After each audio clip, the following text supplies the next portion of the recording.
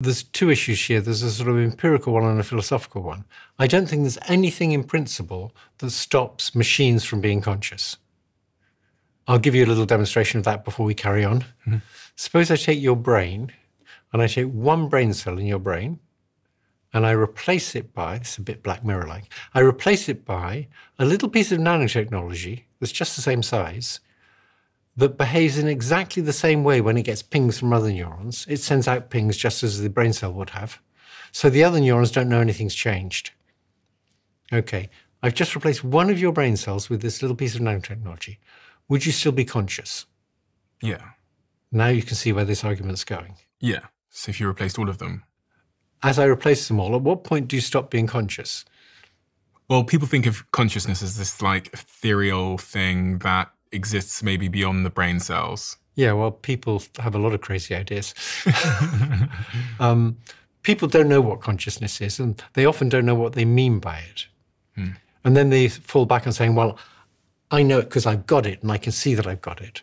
And they fall back on this theatre model of the mind, which I think is nonsense. What do you think of consciousness as, if you had to try and define it? Is it, because I think of it as just like the awareness of myself, I don't know. I think it's a term we'll stop using. Suppose you want to understand how a car works. Well, you know, some cars have a lot of oomph and other cars have a lot less oomph. Like an Aston Martin's got lots of oomph and a little Toyota Corolla doesn't have much oomph. But oomph isn't a very good concept for understanding cars. If you want to understand cars, you need to understand about electric engines or petrol engines and how they work. And it gives rise to oomph. But oomph isn't a very useful explanatory concept. It's a kind of essence of a car. It's the essence of an Aston Martin. But it doesn't explain much. I think consciousness is like that. And I think we'll stop using that term. But I don't think there's any reason why a machine shouldn't have it. If your view of consciousness is that it intrinsically involves self-awareness, then the machine's got to have self-awareness. It's got to have cognition about its own cognition and stuff.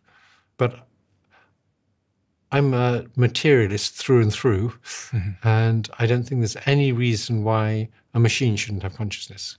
Do you think they do, then, have the same consciousness that we think of ourselves as being uniquely given as a gift when we're born?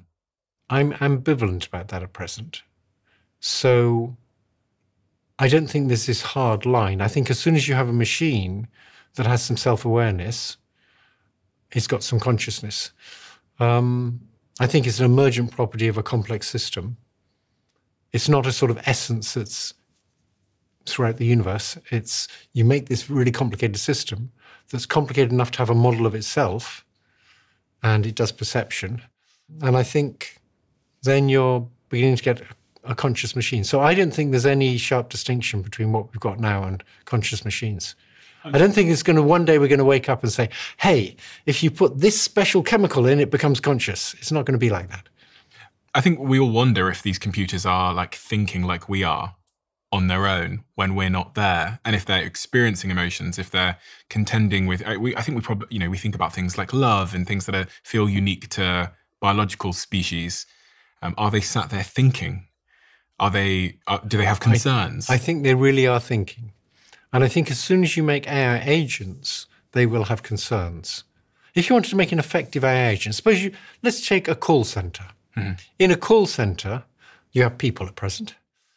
They have all sorts of emotions and feelings, which are kind of useful.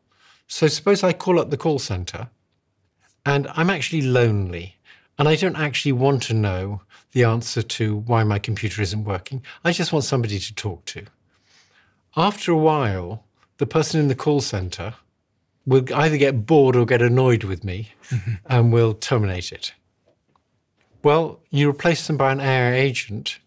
The AI agent needs to have the same kind of responses. If someone's just called up because they just want to talk to the AI agent and we're happy to talk for the whole day to the AI agent, that's not good for business.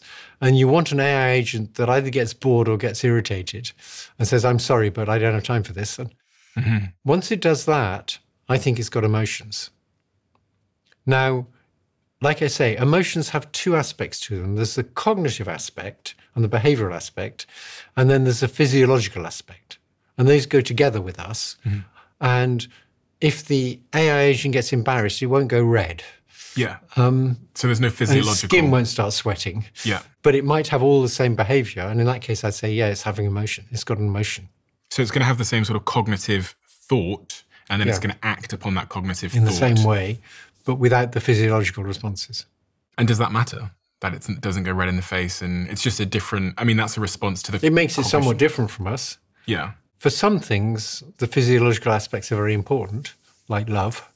They're a long way from having love the same way we do. But I don't see why they shouldn't have emotions. So I think what's happened is people have a model of how the mind works and what feelings are and what emotions are, and their model's just wrong. What brought you to Google? You worked at Google for about a decade, right? Yeah. What brought you there? I have a son who has learning difficulties. And in order to be sure he would never be out on the street, I needed to get several $1 million. And I wasn't going to get that as an academic. I tried. So I taught a Coursera course in the hope that I'd make lots of money that way, but there was no money in that. Mm-hmm. So I figured out, well, the only way to get millions of dollars is to sell myself to a big company. And so when I was 65, fortunately for me, I had two brilliant students who produced something called AlexNet, which was a neural net that was very good at recognizing objects and images. And so Ilya and Alex and I set up a little company and auctioned it. And we actually set up an auction where we had a number of big companies bidding for us. And that company was called AlexNet? No, the network that recognized objects was called AlexNet. The company was called DNN Research, Deep Neural Network Research. And it was doing things like this. I'll put this graph up on the screen. That's AlexNet. This picture shows 8 images, and AlexNet's ability, which is your company's ability, to spot what was in those images. Yeah. So it could tell the difference between various kinds of mushroom. And about 12% of ImageNet is dogs. And to be good at ImageNet, you have to tell the difference between very similar kinds of dog. And it got to be very good at that. And your company, AlexNet, won several awards, I believe, for its ability to outperform its competitors. And so Google ultimately ended up acquiring your technology. Google acquired that technology and some other technology.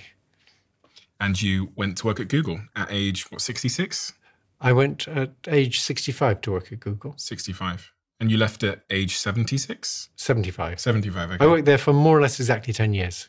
And what were you doing there? Okay, they were very nice to me. They said pretty much you can do what you like. I worked on something called distillation that did really work well.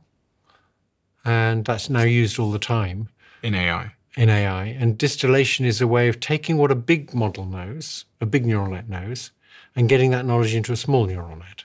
Then at the end, I got very interested in analog computation and whether it would be possible to get these big language models running in analog hardware so they used much less energy. Mm-hmm. And it was while I was doing that work that I began to really realize how much better digital is for sharing information. Was there a eureka moment? There was a eureka month or two. And it was a sort of coupling of ChatGPT coming out, although Google had very similar things a year earlier. And I'd seen those, and that had a big effect on me. The closest I had to a eureka moment was when a Google system called Palm was able to say why a joke was funny. And I'd always thought of that as a kind of landmark. If it can say why a joke's funny, it really does understand. And it could say why a joke was funny. And that coupled with realizing why digital is so much better than analog for sharing information suddenly made me very interested in AI safety and that these things were going to get a lot smarter than us. Why did you leave Google?